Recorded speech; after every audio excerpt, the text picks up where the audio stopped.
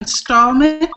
I'm Pat Murray. Now, what I probably need to do is to explain the crazy name, TV Skywriter. That's because I actually publish a community paper called the Durham Skywriter here in Durham, North Carolina.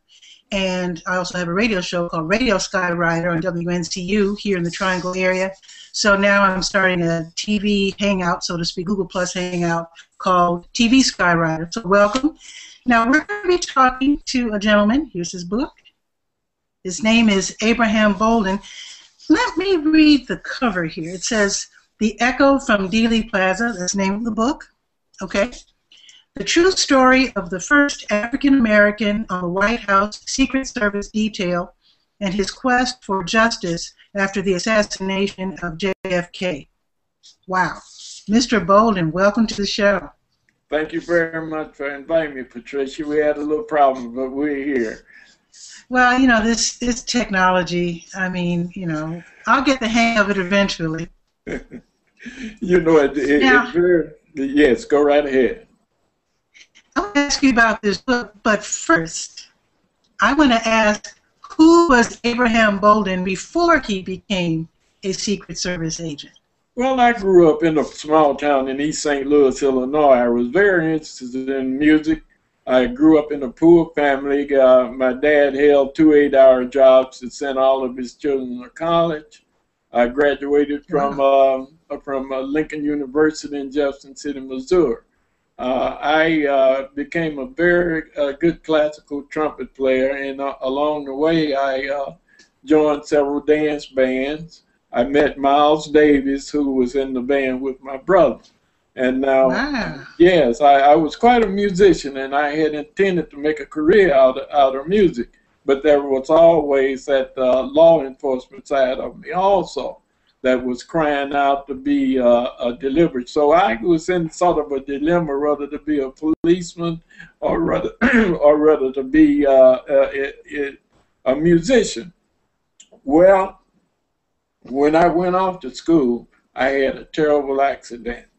We were playing a gig one night, and unfortunately, I imbibed too much alcohol. I fell, broke my front tooth, and that was the end of the trumpet playing in those days, back in those days. However, I wasn't too disappointed, but because, like I said, I had always been interested in law and always able to study. I want to find out what was the problem in our society. And most of the friends, most of my mentors when I was growing up were policemen.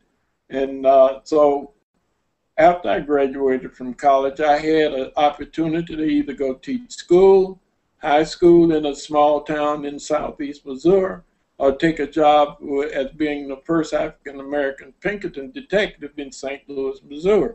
And so I took the latter job, and that sent me on my way into becoming a policeman. Wow. How long did it take for you to get married? You know, a black man with a job doesn't last long on his own. You know the very important thing about that, and the significant thing was the marriage in my life, which my wife just passed away in 2005. I'm sorry. I had known her all my life. She lived down the block from me. We used to play house, and she used to make mud pies.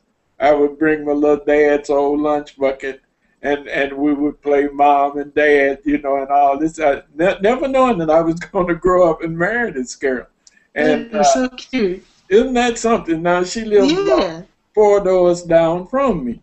And for some reason, I used to like to pull her hair. She wore her hair in plaits back there in those days. I'd run up behind, and I would pull her hair. And she told my mother on me one day. We came home from grade school together. And my mother called me. She said, "Abraham, why do you keep bothering Barbara?" I said, "Because I don't like her. She's got skinny legs." And she said, "No," she said, "it's just the opposite." I said, "You like her, and she's not paying you any attention."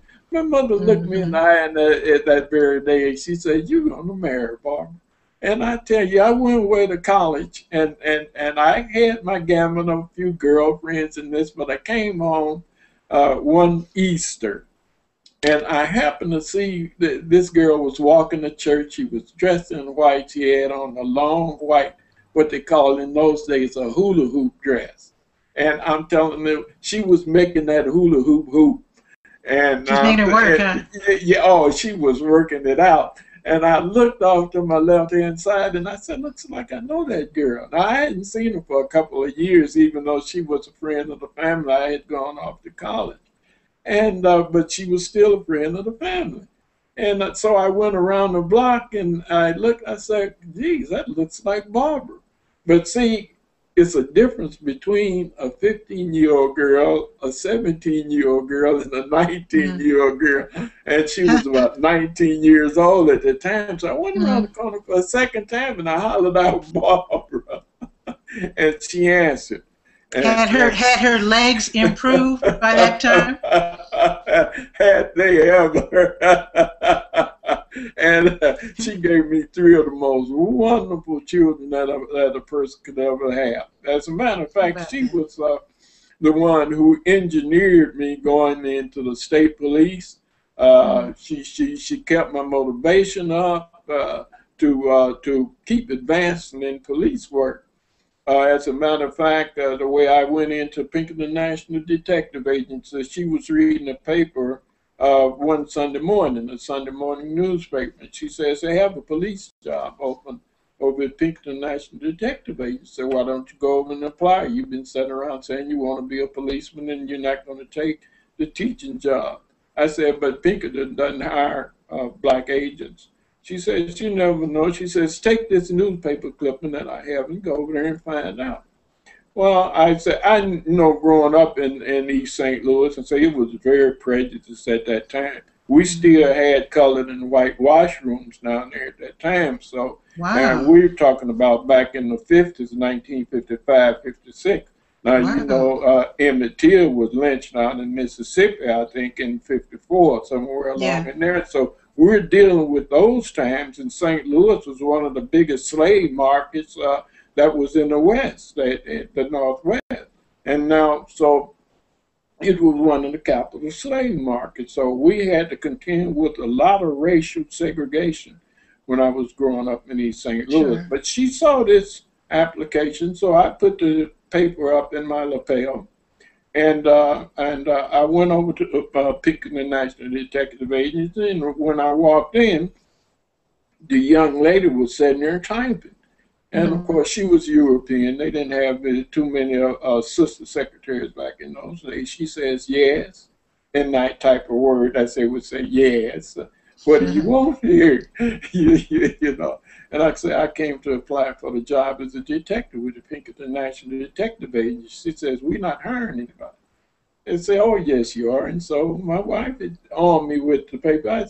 I hand the secretary the clipping. And she said, no, we're not hiring people like you.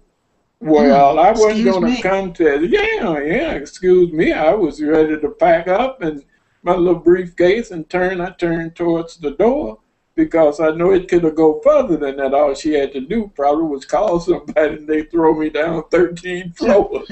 but that's the way I was thinking. But anyway, it didn't happen like that. As it happened, they had a general manager. His name was Mr. Mertz. And his office was right behind the secretarial desk. And he heard what was going on out there.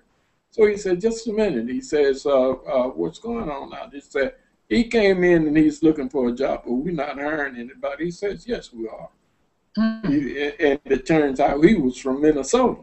But he had been transferred. Minnesota was altogether different from St. Louis. The racial attitudes and everything, you know. So this was kind of foreign to him. But this was an everyday thing to me. And I filled out the application. And sure enough, he hired me. He says, now you're going to be the first African-American detective. I want you to do a good job for me. I said, I won't let you down. I won't let you down. I'll be the best. And I stayed there for a year. Now, what private detective?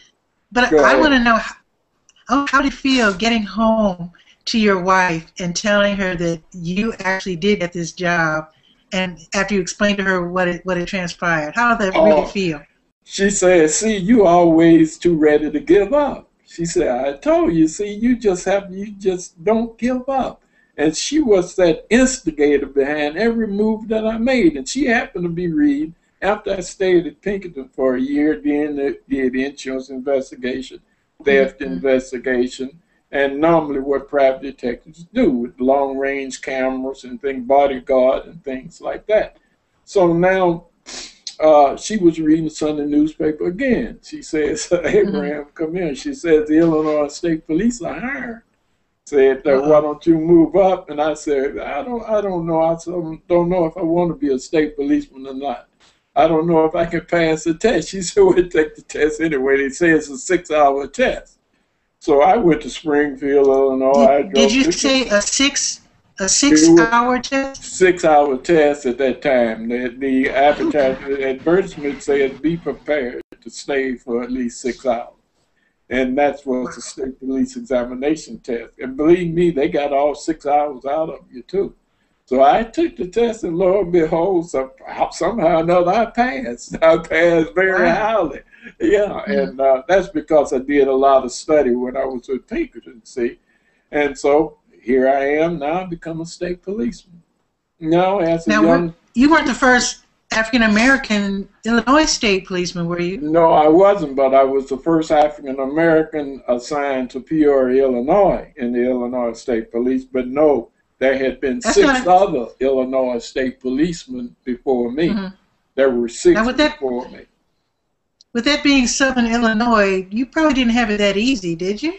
No, I didn't have it easy at all, and especially being the first one in Peoria, Illinois, which was like going, way south, deep down. I think that in some instances, I was probably the first black person that some of them had seen way out in those boondock farms. They would look at me, call me Smokey the Bear, and different things like that, and some less impressive names. But I realized, I had my arm on. I knew where I was. I knew I was in so-called Hicksville, little places called Hannah, Illinois, and Edwards, Illinois, and stuff like that I had never heard of. But anyway, it just so happens that in 1960, President was Senator Kennedy then.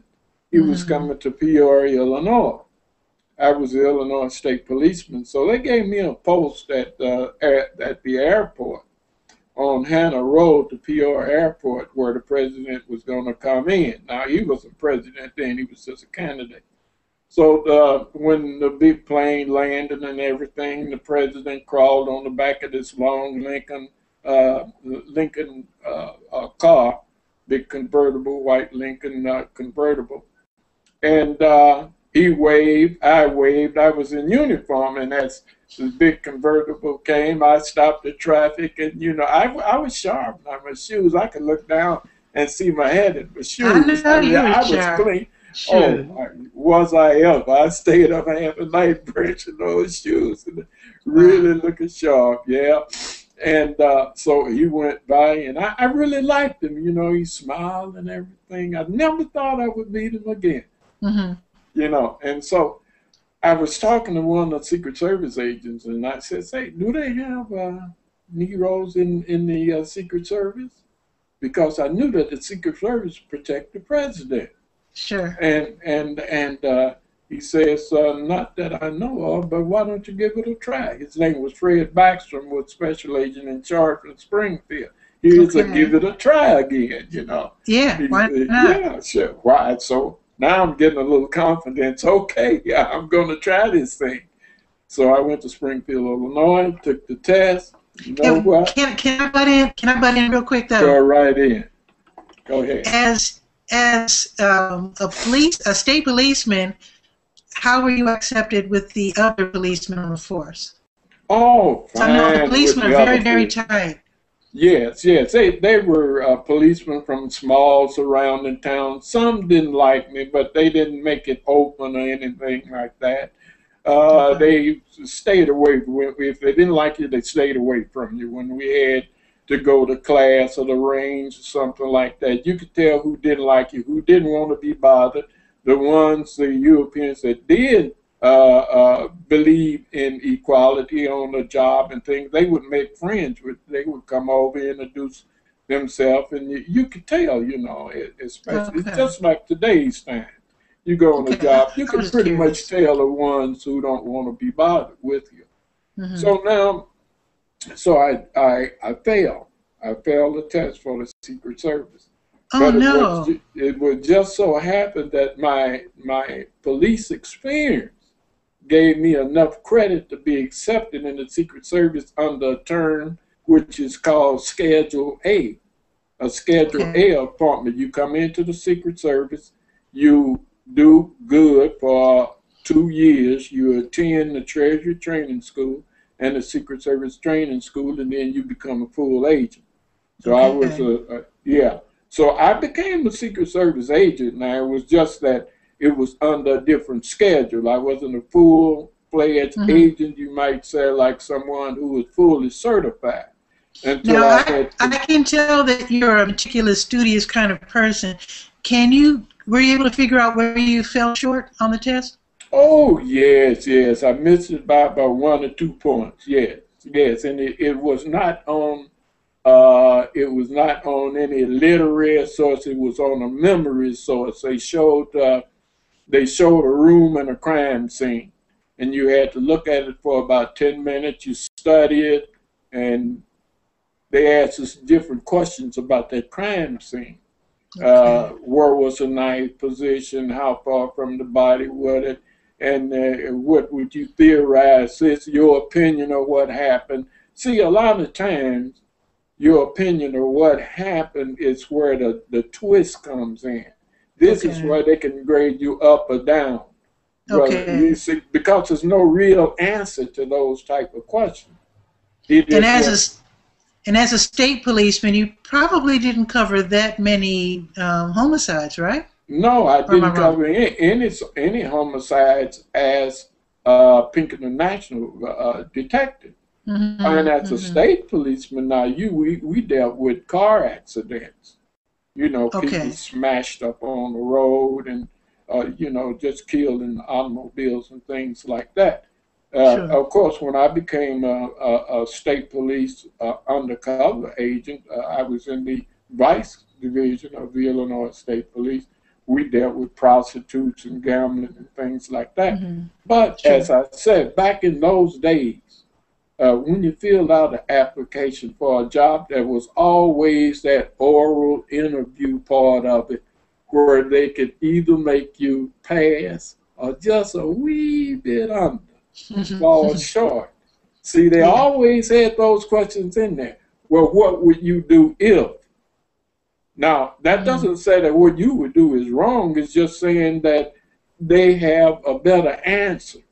But you don't know what that better answer is. So they can say, well, so they grade you down on that. And that's where I came in under the 2 points on the oral interview and as compared with what they would recommend. So, yes, and of course I understood that.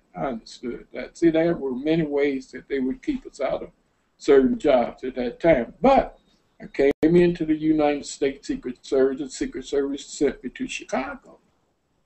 Wow. Now, here I am. You had to move your family, right? I had to move my family from Peoria to Chicago. Yes, I did. So we loaded up. I had a little a U-Haul I rented. We put everything in the U-Haul, which was about a room and a half. And my wife, she was she was pregnant at that particular time, and we moved to New York. Yes. We moved to Chicago.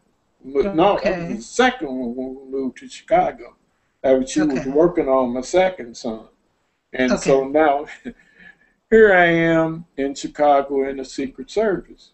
Now I'm thinking that things are going to get better. I'm with the big dogs now, I would think so. Silver badge, you understand, and swore, raise my right hand, Constitution of the United States. The wife is down there and everybody, and I'm going to run with the big dogs, you see. Okay, so I join up, and as I pass by some of the offices, I hear him talking about that N-word. Oh, no. I said, hey, really? I mean, I didn't even get this in the state police. I mean, and these are feds. you know, didn't want to work with me and made no bones about it. I mean, they would come up and say, hey, how's old Abe today, and all that kind of stuff. So I had to set them straight and let them know, old Abe wasn't old Abe. You know, Abe was packing that 357 Magnum, and he didn't play that stuff. You see what I'm saying? Neither. But now here's the thing. Now, as a new agent in Chicago, the president's coming to Chicago. Now he's elected. John Kennedy is elected president. All right. And on April the 28th, he's coming to Chicago to thank Mayor Dealey for the big vote turnout that Cook County got and everything. Cook County put the president into office by some 8,000 votes. I mean, and this was great. So he came here in order to give a victory speech with Mayor Dealey and the canvass workers and the precinct committeemen and all these big shot politicians and everything. So now I'm a new agent. Now, the affair was given at McCormick Place. Okay. McCormick Place is a big stadium here in a big place where they give all sorts of activity, programs, car shows, and things like that. And this was the first. This was the first McCormick Place. The first McCormick Place. Yeah. That's right. That's right. Now we're talking about 1961, April of 1961. Okay. So now, in April of 28th. So when they're giving out the Secret Service assignments in the office, they gave me an assignment which was normally given to a Chicago policeman, which was to watch a washroom in McCormick Place. On the washroom? On the lower floor, yeah, to keep people out of the washroom, out of the toilet, and they set that toilet off for the use of the president only. And that's where they put me. They tried to hide me. See, the convention hall was upstairs. Oh, wow. And the lower, down 2 flights of steps, they had reserved the washroom just for the president only in case he had to go. Well, that's still very important. Yeah, well, it was important. So, well, in a way, if he had to go, the thing was concerned. That's why I didn't. That's why I didn't beef. But you know, they said, yeah, well, you got the right detail. You know, you should feel right at home there. And they made all sorts of little jokes, but they were really trying to hide me because, to be truthful with you, there was a better washroom on the first floor and a shorter distance for the president to walk. You see, because we had gone through and walked through, and I had seen the different locations where some of the other agents of other races and nationalities were put in close proximity to the table where the president was going to be at the banquet, standing by the door that he would have to come in, and all different obvious positions where you can look sharp and your badge is showing. And I mean, this is a big-time Secret Service agent. Here I am down in the sub-basement. Now. Yeah, I'm down in the basement, you know what I mean? They got me hid out. So they think. So around 8:30, the president was running a little late.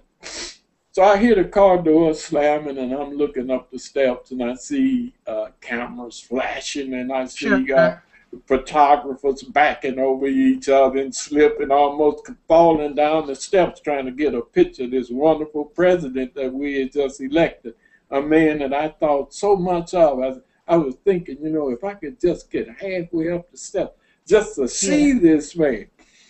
So I look up, and all of a sudden, at the top of the steps, the president's coming down the steps. How about He's walking down the steps, and every powerful politician in Chicago is right on his footsteps.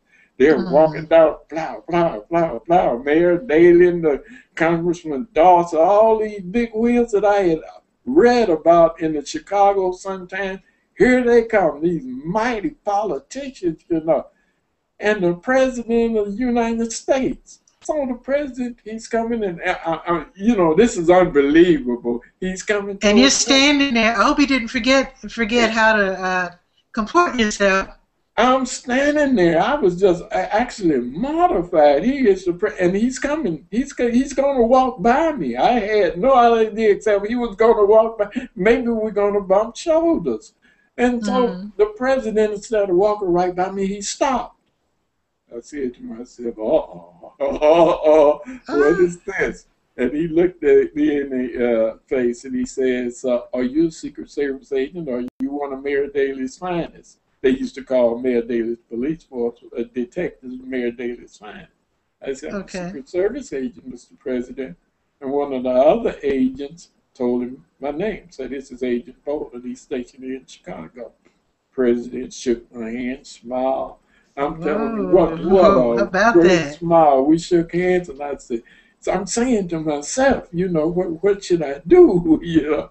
And he looked me in the eye, and he smiled, a beautiful smile came across his lips. He said, Mr. Bolden, that's what he called me. He said, has there ever been a Negro assigned to the White House detail in Washington, D.C.? I said, not to my knowledge, Mr. President. And he looked at me, he smiled, he said, would you like to be the first? Oh my goodness. I said, yes, sir, Mr. President. That's crazy. He said, I'll be looking forward to seeing you in Washington, D.C. soon. Wow. Listen, wow. I almost wet my shoes. I did. Almost. Look, listen, it would have been better if I had gone to the washroom and let it stand outside, because I really had to go. But I'm telling you, it was something. Here I am. He tried to hide me out. And look at you talking with the president. Look at me. And being invited to Washington, D.C. Getting invited into Washington, D.C. in my brand new $30 Sears and Roebuck suit. You understand? My wife made me buy a new suit because she said, that was good, wasn't it? Oh, that was great. And I was standing up there sharp as a tack, too. Now, what did she think about that when you got home? Oh, I'm telling you, the president waved and went back up the steps and everything, and I couldn't wait to get home. She was in the kitchen here just off to my left, and she said, how did it go? I said, I met the president of the United States. She said, you lying, Abe. I said, I'm not lying. I said, I shook his hand. He told me he's going to bring me to Washington, D.C. She said, oh, you ought to quit lying, Abe. I said, look, I'm telling the truth. It was hard for her to believe, but the minute that she believed me, she jumped on the telephone. I'm telling you, she started calling everybody that she know. Hey, met the president. Hey, man, he's going to Washington, D.C. I said, I haven't done it yet. Well, hold up a minute, you know. But now, how long have you been working in Chicago at that time? About 5 months. This was in April. I had come to Chicago in October 1961. And this was April of, I had come in October of 1960, and this was April of 1961. So, so it was only a few months, October, November, December, January. I would like to know what did your co-workers think about this, because I know how can I put this, unsupportive people can be when it comes to racial things in Chicago. Yes, right. Well, it was unbelievable when the word got around what had happened. It was unbelievable. They couldn't believe it, and it was just the talk of the office, you know. But whenever that I would come close, you know, they would clam up because they was talking under their breath and everything. Yeah, that nigger loving president they used to call president. Oh, yeah, because we were going through heck back then. People don't understand that in the 60s, our people were being lynched, people were being killed, people were being castrated. The whole world seemed like they were going crazy. I don't even think that you were alive then, looking at the I was born in 1955.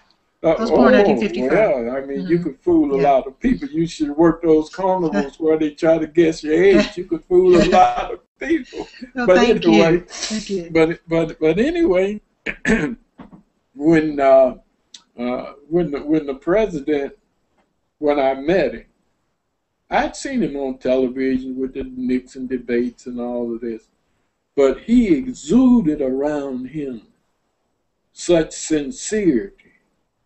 That when you looked in his eyes were soft. Like he was saying to me, I can feel your pain. And I want to do something about the situation that your people are in. You could just see it in his eyes. Now, he didn't come out and say that, But then when I went and made that flight to Washington, D.C.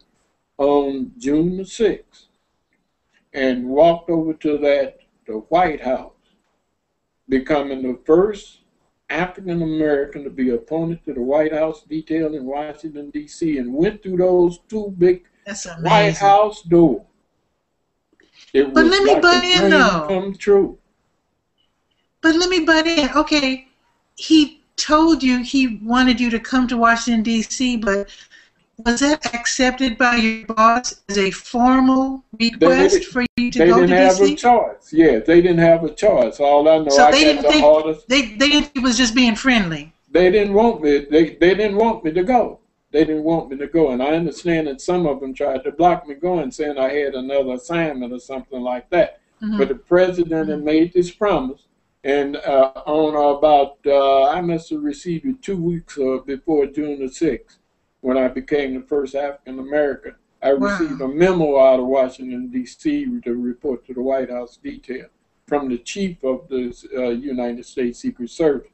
So this was just not a routine thing. This came directly from the president. That's amazing. And what a great and wonderful man to be around. He was just so sincere all while I was on the White House detail.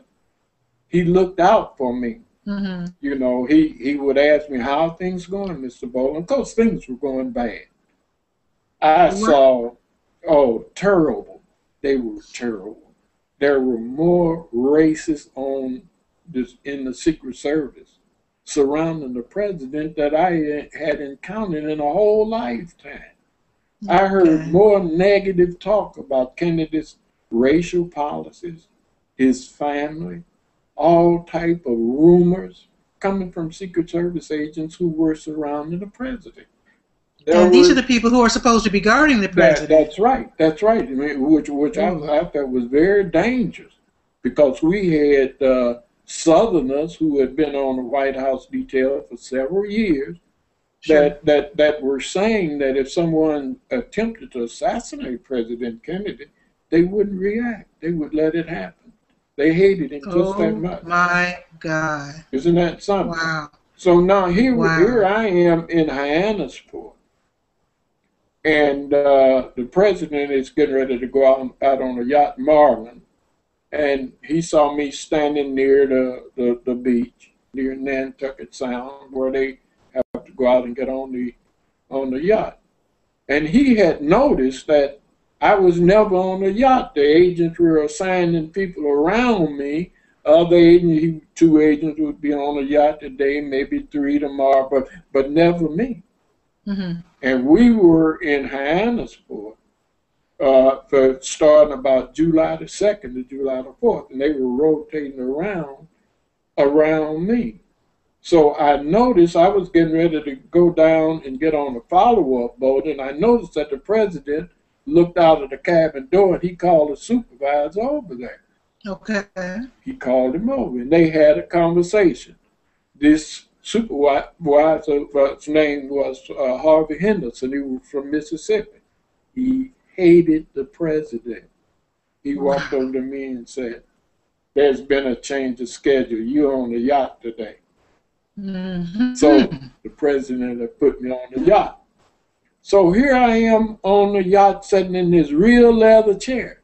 I mean, I'm sitting on the back of the aft and the fore. I don't know where I was, but all I know, it was this huge, really nice, still smell like leather chair that seemed like it hugged you when you sit down. See, that's the way Kennedy lived, you know. That's the good stuff. I really didn't have, I didn't have an affinity for all that finery, but as long as I was there, you know, my rear end felt good in that seat too. But anyway, here I am sitting there, and I'm looking out way out across the ocean, Nantucket Sound, and I'm watching the speedboats with the sirens on it, telling everybody move back to presidents, the yacht is coming and this and that. It's a lot of activity that's going around the president whenever he goes anyway.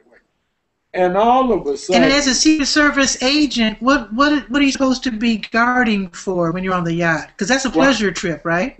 That's his pleasure trip. Everything that he was doing was on vacation. But if the yacht starts sinking or something, I got to save his life. I guess so. I'm the guy who was responsible to take the first action. That doesn't mean that it's entirely on me, because there's a whole boatload of agents that are following the yacht on both sides, and some of them are way in front of the yacht. So he's well protected, you know. But the two agents that are on the yacht, if the president becomes ill or need emergency attention, they're the ones who monitor the radio and let the other agents know what's happening. And that was my position on the yacht. And it's a fine position to have, I tell you that. So I'm sitting here in this nice light beige leather chair, and the cabin door opens, and here's this Navy man, all togged out in his whites. And you know the Navy can get clean. Oh yeah. And them shoes were just sparkling, looked like I shined them myself. And he had this tray in his hand. And he walked over to me, and I'm seated in a chair. And I looked up and I said, "Yes, sir." He said, "Mr. Bolden." I said, "Yes, sir." He says, "The president would like for you to have lunch." Oh, my goodness. He reached down and he pulled up something. I don't know where it came from. You know, I didn't know nothing about it. When you get beyond the rocking chair, that was it for me. I don't know all about this stuff coming out from under the bottom of the chair and all. But anyway, he pulled it up and it made like a tray. And he set the tray down, you know, and everything. And it had on there a pop, I think it was a Sprite, and it had this clam chowder soup. First time I'd had clam chowder soup. New England clam chowder. Oh, yeah, and the New England clam chowder, and they had them little crackers there, you know, and everything. Yeah. Oh, I knew you made it then. And real silver spoon. I looked at it, stirred and silver. Yeah, stirred and silver, not silver plated like I've been used to. The real thing. And this was the real thing, you know. I bet you almost couldn't even believe that you were doing that. I couldn't. You almost could not even picture yourself. I just couldn't picture myself, and I'm hard when it comes to finery and things like that. I never cared too much about it because I grew up poor, but I didn't really know that I was poor because there was so much love in my family. My mother and father, I had sisters and brothers. And you know, then back there we had community. Everybody in the community was your mother and father. So we had no sense of being poor materially, because there was so much support and everything physically and emotionally and spiritually in the church, and teachers were teachers, principals were real principals. Teachers wanted the people to learn, and they were there to teach. Not to draw a paycheck. Some of them would have taught whether the guy had a paycheck or not. So that was the atmosphere, you know. So what did the rest of your family think about your being with the president as a Secret Service agent? My wife burned the telephone up. They tell me she talked on the telephone from June the 6th. But let me tell you this: that was the hardest time in my life. Oh. The most racist time in my life.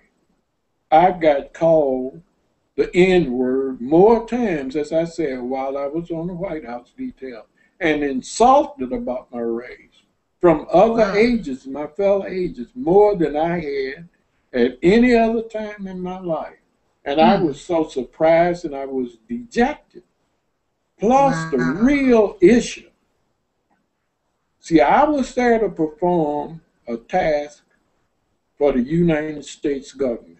Not just the president, the United States government, the constitutional government formed by the founding fathers. See, now that's a constitutional office that we were protecting, not the man. And to hear my fellow agents, some of them, not all of them, there were some mighty good agents there. Clint Hill was one. There were some mighty fine Secret Service agents. Most of them were mighty fine, but you had that core that were filled with hate, that said, sometimes I would like to kill Kennedy myself. This is just how they talked about it. It was so deep, and I heard them say that. Wow.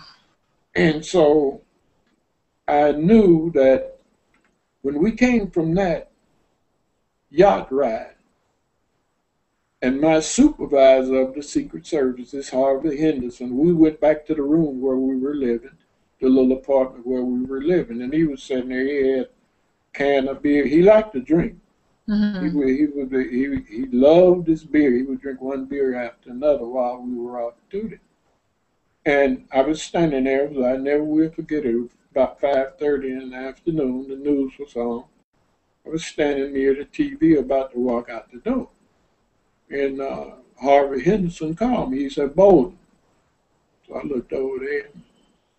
Didn't answer the first time. He called me again. He said, "Bolden." So I looked around. I said, "What, Harvey?" Because I knew he didn't like me. Yeah. I knew it. I knew it. He had already shown that. He says, "I want to tell you one thing, and don't you ever forget it." He says, "You a nigger, N-word. You were born an N-word. You're going to die an N-word, and you will never be anything else but an N-word. So act like one." Now this man was my supervisor. Yeah, he was my supervisor. And he told me this.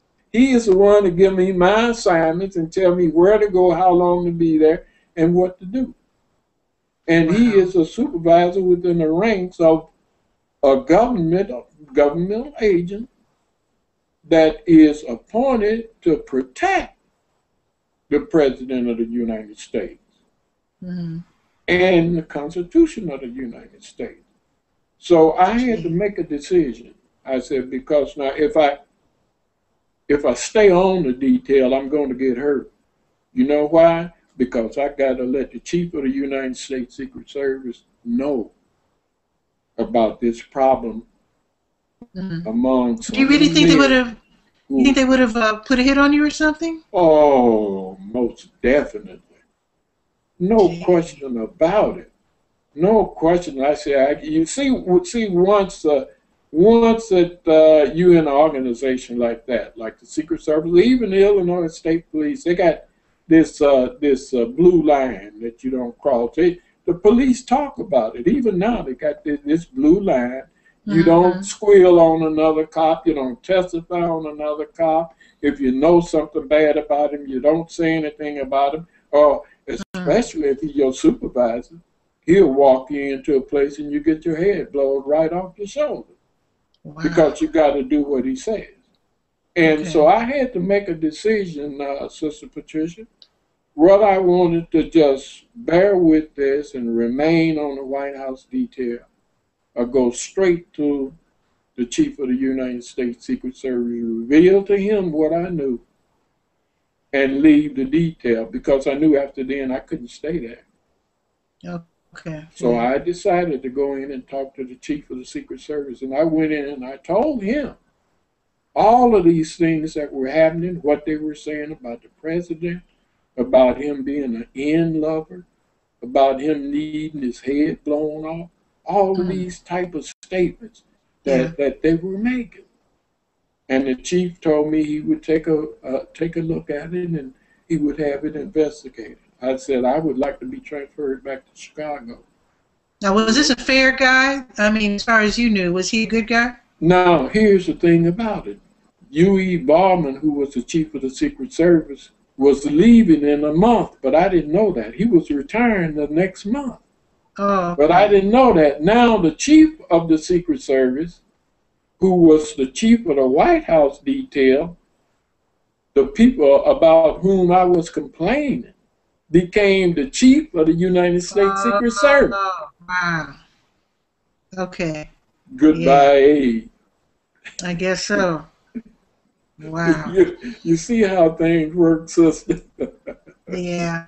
But So don't you think, well, let me ask you this. Would it have been ridiculous for you to bring this up to the president? After all, you had a personal invitation to join the crew at the White House. So wouldn't you think that all President Kennedy would have to do is, we will not accept this kind of racist behavior, and that would be it?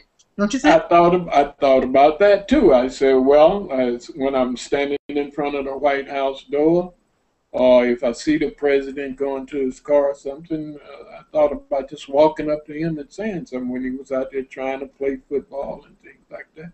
And I said, but you know, in any agency, you have a chain of command. And that chain of command is thick. Nothing had happened yet. So if I walk up and tell the president was very aware.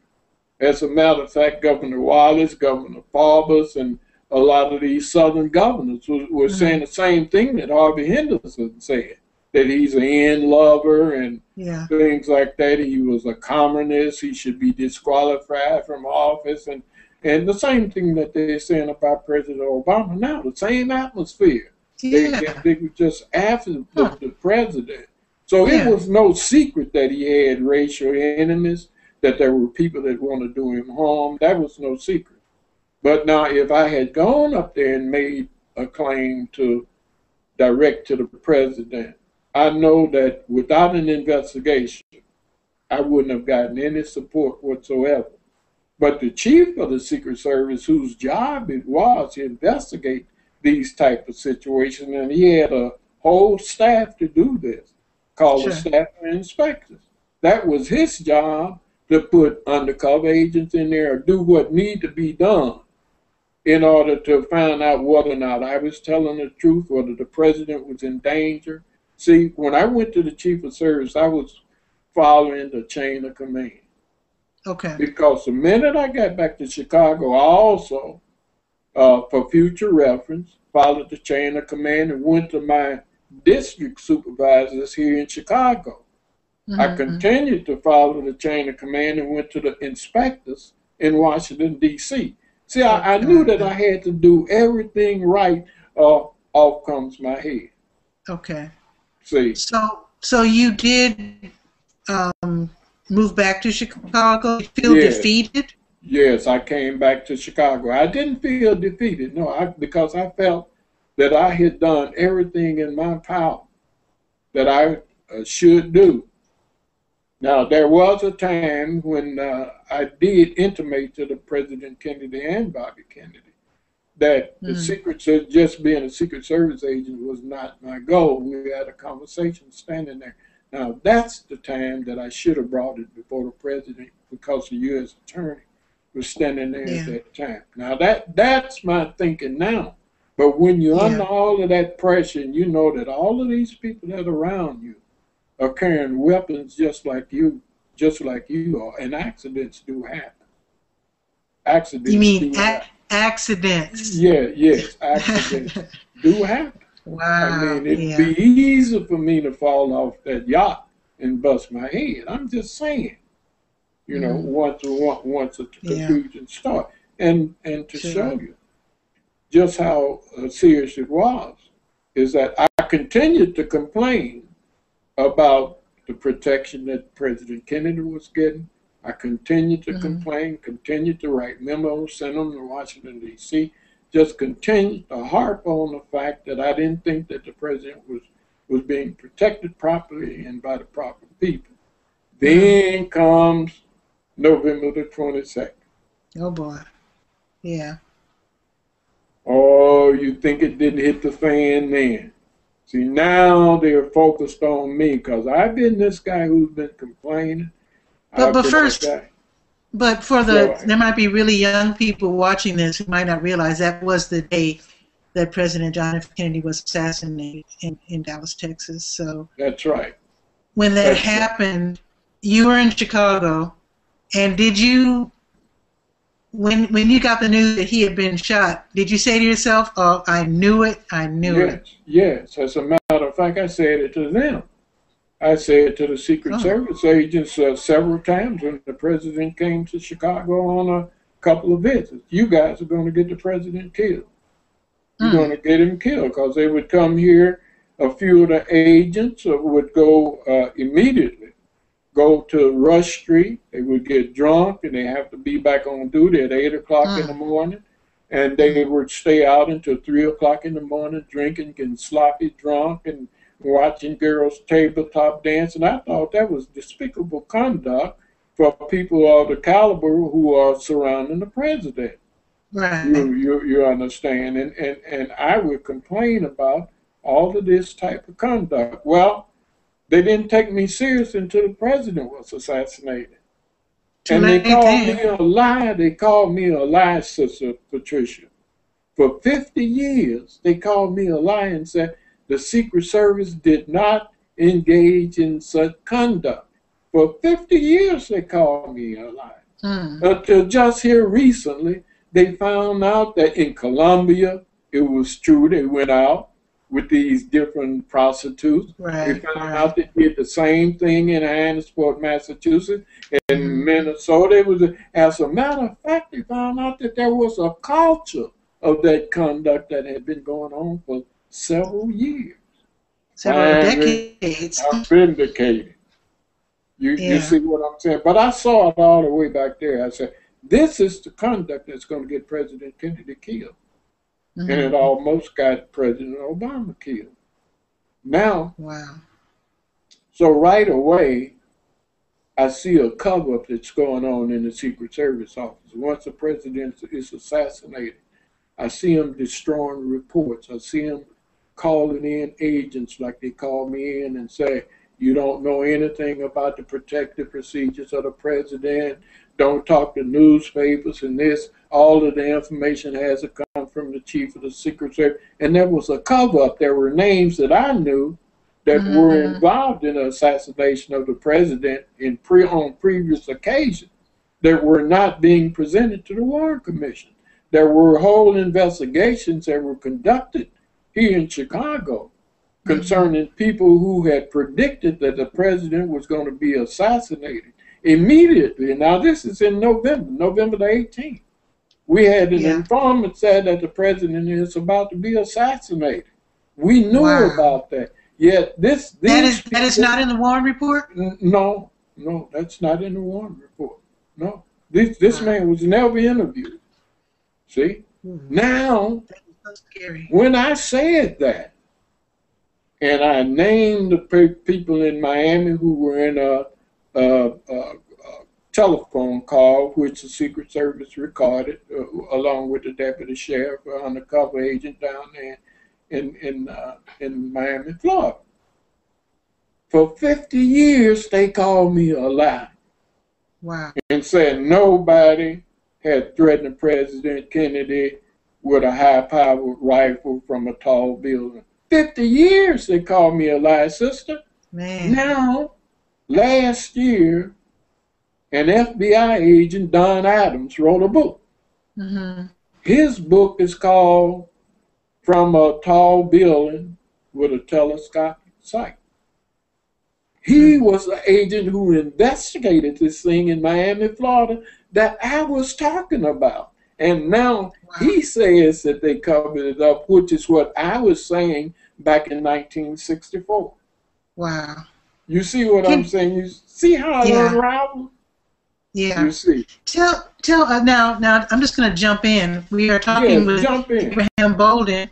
He wrote this book, The Echo from Dealey Plaza, the true story of the first African American on the White House Secret Service detail and his quest for justice after the assassination of JFK. I want you to tell us of the horrible price that you had to pay. Yes. Well, when I saw this conspiracy to deny certain facts that were surrounding the Kennedy assassination and to limit the Warren Commission's information as to what really happened in Dallas, Texas, and before Dallas, Texas, in the Chicago investigation and things. I said the Warren Commission need to know about this. Okay, here I got to make a decision again. So I told my wife, the next time I go to Washington, D.C., the Warren Commission was investigating who assassinated the president. I'm going to the Warren Commission and let them know what I know. Wow.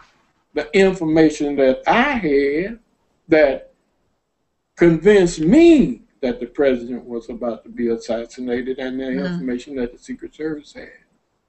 So when I went to Washington, D.C. on May the 17th, I called one of the administrators who was on the Warren Commission attorney board, Dealey Rankin, who was the chief attorney for the Warren Commission. And the next morning on the 18th... Excuse me, one second, Mr. Bolden. Something fell in my kitchen, and I have to pick it up. Keep talking. I'll be right back. All right. Okay. Well, you have to check those things out when anything falls like that. But anyway, I went to Washington, D.C. Now, I'm sitting in the classroom in Washington, D.C. after I had tried to make contact with Dealey Rankin. And the deputy chief of the Secret Service, who was head of the personnel department, came into the classroom and told me they had an investigation that was unraveling in Washington, D.C., and back in Chicago, and they needed me back in Chicago immediately. So they put me on a plane, and 2 agents accompanied me back to Chicago. When we got back inside Chicago, they wouldn't let me call my wife. They wouldn't. They kept me in custody for 12 hours, not letting me call anybody, and ended up charging me, bringing a federal charge of trying to solicit a bribe from 2 counterfeiters, one of which I had arrested twice and found counterfeiting plates in his house. These were the witnesses who were going to testify against me that I committed a federal crime. Man. See, so here I am now, unable to get to the Warren Commission, and they're now accusing me of committing a crime. And they took me to trial on it. There was nothing that I could do. They had set it up so you had gotten to the height of, you'd gone way beyond any black person ever gone in terms of being a Secret Service agent, and the predicament that you were in then, I bet that was very hard for your family to understand. It was almost impossible. Of course, my wife was always, I would always tell her what was going on. She knew the basic facts of how they were treating me and all of the little complaints that I had and everything. And before they came to arrest me, I told her, I said, there's something wrong, I see, in the office. My supervisor was telling me, go here, go there, talk to this guy, talk to that guy. And I would do it because I'm an agent. So now when the trial comes up, these very people that he's sending me to talk to said I'm talking to them about one thing when the chief had told me to go talk to him about something altogether different. So what he was doing is putting me in a position to where they could accuse me of meeting them, of saying certain things, because nobody was wearing a wire. Because hadn't somebody come to your door the day before, and it was really obvious that he was wearing himself a wire. Set up?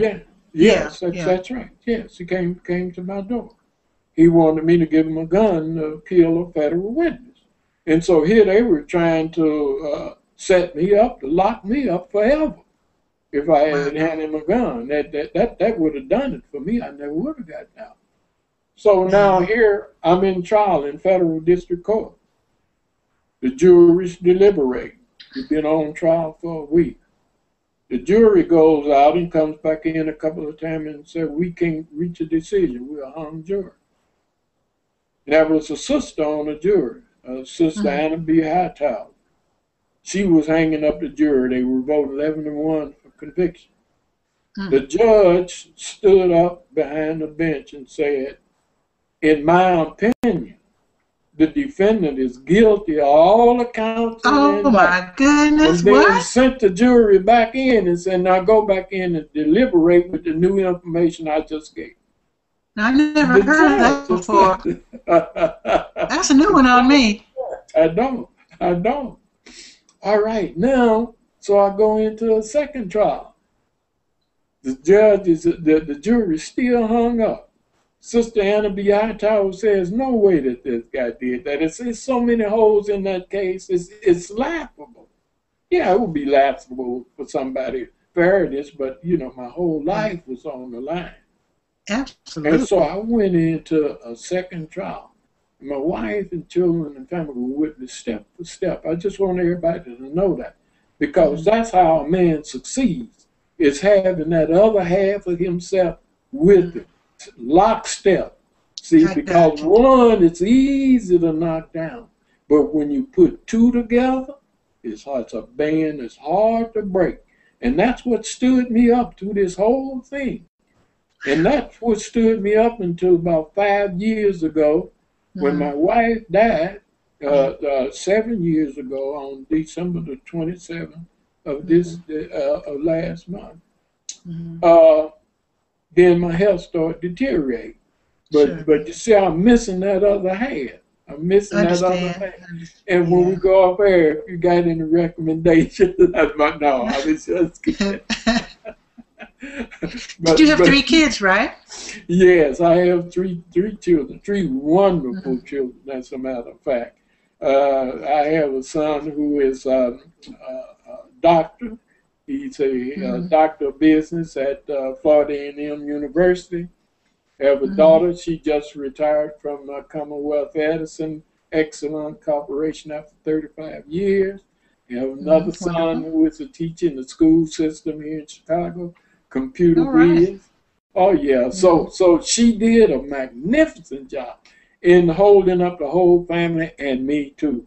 So it's very valuable that our people understand that success starts with family. That's where success starts. If you don't have that F word, you're not going to have success. That's just all to it. That's the problem that we have today. We're missing the F word. You see. So we have to learn how to spell again. You understand what I'm saying? And understand that the woman is the most valuable assistance that we could ever have, because she is the manifestation of the man of God. Now, I don't want to get off into my theology and things like that, but that's what I believe. She is the manifestation of the man of God. And all we have to do now is, brothers, is remember the day when we came through slavery. And how this sister, I hate to divert, but I just, you know, whenever I talk, I gotta put this out here. You see, because the change was on this sister too. And she made just all of the sacrifices that we made. And sometimes we forget that. But we call her so many uncomplimented names. You understand? That a brother's going to have to instill within his young sons and sisters and mothers that we have to respect our women above all. Because listen, even beasts respect their own kind. Wow, that's deep. You don't see anybody disrespecting their own kind. Listen to me what I'm saying. I'm telling you the truth. Yes, sir. Except the so-called Negro black man. A dog latch on to a female dog. And once they made and had them puppies, you better not try to get between them either. And he ain't nothing but a dog. You see what I'm saying? So we got a mental thing that we got. But getting back to what we were talking about, and I don't want to talk too long. I don't want to just run y'all out of here. But the judge emptied the courtroom during the second trial. He put everybody out of the courtroom while the jury was deliberating. He said, "It's getting late and I'm getting ready to go home. I'm going to tell the jury to bring back in the verdict in the morning. And so we're going to close the courtroom now." So they locked me and my attorney, my wife, and everybody that came with me and all the speakers outside the building. And the media too? Media, everybody went out. Everybody went out except Secret Service agents, FBI agents, CIA agents, the judge, the jury, and the prosecuting attorney. Instead of closing down the courtroom when I was on my way home, and this was in August August the 12th of 1964, I heard a flash on the radio. The jury just found Bolden guilty. And the judge said he was closing the courtroom. Wow. And we can't find the transcripts of what the judge said to the jury today. We've been looking for them for 50 years and can't find it. Not a word that was said between the judge and the jury. But anyway, if it had stopped there, that would have been okay. Because I'm a pretty resilient guy. You have to be. See, when you throw black carbon into that fire, if you heat it up, the hotter it gets. Then you start making it make a transition. And you just think you're destroying this diamond and you get it hot, this carbon, and it get hot. Pretty soon it starts taking shape, tetrahedron shape. And then it becomes a diamond. Come on now. It becomes a diamond. Wow. So that's what they did to me. But you actually served time and survived intact. I actually saved time. I actually served time. Listen, I served time. And when I went there, they sent me to Springfield, Missouri. Now, I had already foreseen a lot of these things would happen, and the people have to read in the book. Read in the book and see how people who wanted to do me harm would make a move, and God would make a move and neutralize what they were doing. I don't care what you call God, where you want to call him Jehovah, Shiva, well, whatever you call him, Allah, you call him what you want to call him. But that higher power that guides mankind would make a move on my behalf. So now they decided, here's the way we're going to deal with this guy. And they have to read it. You know what? You know what, Mr. Bolden? Go right ahead. I actually want to leave it there because I want to leave people in suspense. All right. Yes. Yes. I want them to actually check this book out. Now, we have it at our library in Durham, North Carolina, so I know it's all over the country. And, of course, it's on Amazon.com, too. Yes, it is called The Echo from Dealey Plaza. And we're talking with Abraham Bolden. That's the book right there. That's it. Now, one thing I'd like to ask at the very end here, because we've been talking for about an hour, I have to ask you, you've been through a whole lot. Was it all worth it? Yes, it was worth it. Because, say, a person who is afraid to fight for his own liberty doesn't deserve it. I want my grandchildren and your grandchildren to have the freedom and liberty that I had or I should have had. And if we fear to stand up for that, then we don't deserve it. So someone has to stand up and give their life. Now, there's one thing that the Most Holy God wanted me to say tonight. Just before you shut it down, he said, get these words in, and my sheep will know what you're talking about. That people, it is time. John the Baptist is here. The dove is ready to be seated. It is time.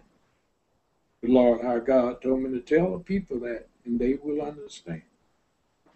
Wow. Sister, I appreciated being on your show and you giving me an opportunity to reach out to those I appreciate you coming on the show. Sure. Again, this is the book. I want to thank Wade Timms. I'm used to calling him Thames, but it's Timms. Wade Timms, for telling me about you. He sent me this book. And again, it's called The Echo from Dealey Plaza, Abraham Bolden. Check out, this is an amazing story. I don't even think you could have made this up. If you were a Hollywood writer, I don't think you would have come up with a story this good. I really don't. And it's not over yet. You're still trying to get a pardon, right? Aren't you trying to get a pardon? We're still working on, we would like to have the record exonerated and have it wiped out completely. But how do you go about doing that? Well, the president has to grant that. That's a special issue that could come from the president. He could give me an adverse pardon, which means that I'm not admitting guilt to anything, and I'm accepting a pardon on the basis that I'm not guilty of the crime. He could do that. They don't often do that, but it is within his power to do that. But I will tell you this, that if I had a chance to reach someone that could reach him, I have some information for him too. I have some information for him too, that he would take good beware to listen to it. Yeah. Well, thanks again, Mr. Yes. Thanks again, Mr. Bolden, for being on the show. Thank you, and good night. Okay, see you later. Okay, folks, that's the end of the first broadcast of TV Skywriter. I'm Pat Murray, your host. Now, if you want to, again, read more of Mr. Bolden's story, it is The Echo from Dealey Plaza, the true story of the first African-American on the White House Secret Service detail and his quest for justice after the assassination of JFK. So I'm Patricia Murray. My newspaper is called the Durham Skywriter. You can read it at durhamskywriter.com. I have a radio show called Radio Skywriter. It airs on WNCU here in Durham, North Carolina on Sundays, 6:30 p.m. You can also listen to it on iTunes. So for that, I will say goodbye for now. I'll see you next week, next Sunday on TV Skywriter.